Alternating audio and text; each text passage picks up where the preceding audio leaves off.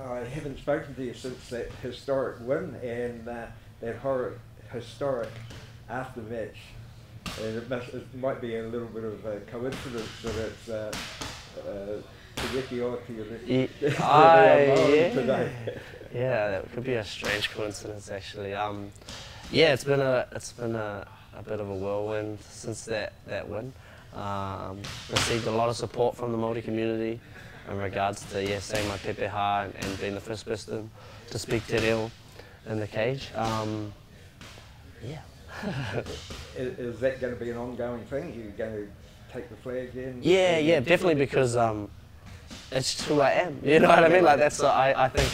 Oh, but of course, when people ask me that, I say, oh, but of course, like that's just carrying more of myself into the ring. It's almost. I wish I'd have done it from the start. I wish I'd have known who I was. So this is just part of the journey of knowing who I am and knowing who I am as a fighter and stuff. Is like, you know, fighting martial arts. It's not like a job. It's a vocation. It's my way. It's just the way I live. It's the way I go about my life. So with fighting, yeah, it'll be intertwined with my my rediscovering of my Māoritanga.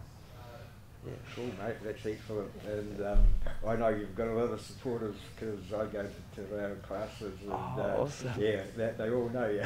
Oh, really? That's so yeah, cool. Yeah, some people tell me some stuff. And I've been a bit of a hermit. Just been like sick and just like, I don't know, just been doing myself. Actually, I haven't been a hermit. I've just been my normal self. But I think, yeah, the more, I think I will come out more out of my shell and I'll see that more and more. But some people, yeah, new people still manage to find me and come up and tell me like, oh, I saw you on this, I saw you on that. So yeah, it's really inspiring for me to see that. And it had a bit of a rub-off because somebody else started talking in their native tongue after a win.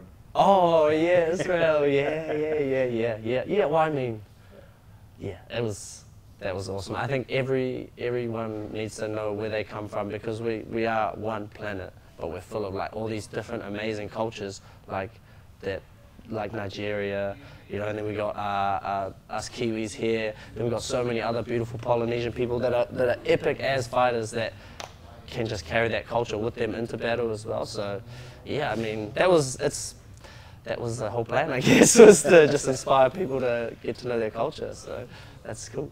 Excellent, mate. Now, it's been a wee while now, and you've got anything lined up? Yeah, so trying to push for the Adelaide card in December, but they do say like, you know, the squeaky wheel gets the oil, so maybe I need to start a little squeak. Yeah, it's about time to start rallying the call. So yeah, I'll be looking forward to pushing out some stuff in the near future. And has everything gone good since the fight? You come through it injury-free? Yeah, came out of it oh no, what did I say? No. I went in there with injuries, came out with injuries, yeah. No, that's just the fight game though, but like through power of like just the mind you can kind of overcome it. But yeah, no, everything's all good. Everything's all good, yeah. Oh, well, we can only wish you the best and hope that we do see you on that card. I most definitely. Tēnā koe.